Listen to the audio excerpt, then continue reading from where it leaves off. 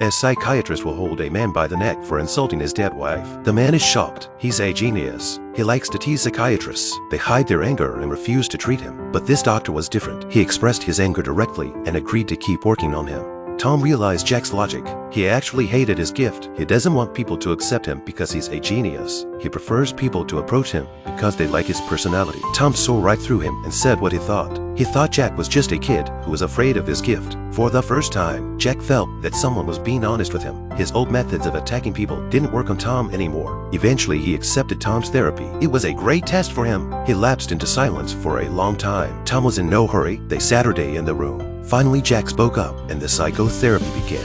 Their first topic was love. Jack had met a perfect girl from Harvard, but he was hesitant, thinking it shouldn't destroy her perfect life. With Tom's encouragement, Jack immediately found the courage to meet her. Their relationship has been going well ever since, and Jack and Tom have built up a deep trust.